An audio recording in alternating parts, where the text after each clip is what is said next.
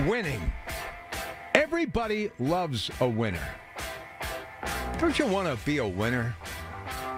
If you think about the recipe and the definition of being a winner, it's someone that contributes, makes a difference, and is able to afford a good life. And there are much more things to life than just dollars that make sense. It's about the quality and the time that you have on this earth as an adult, being able to embrace everything that you've worked for, not just on the job, but at the game and job that is life. You know, I'm a firm believer that paying it forward is the key to anything.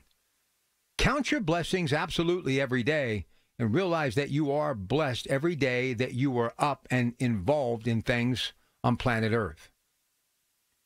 But also take time to help others.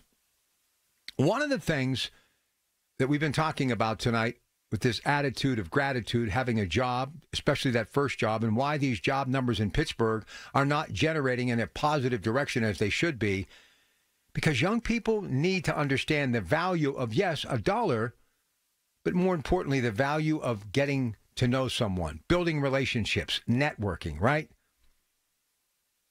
And know this, that every one of you who have done something in your life that have given you the opportunity to have a good living and make a job that works for you and your family, it was all because of that one individual, whether it was 20 years ago, 50 years ago, or just yesterday, and you're starting to realize this may be the best decision you ever made. Always have that attitude of gratitude. And know any type of winning, whether it's an athletic event, an election, or in the game of life, it takes a team.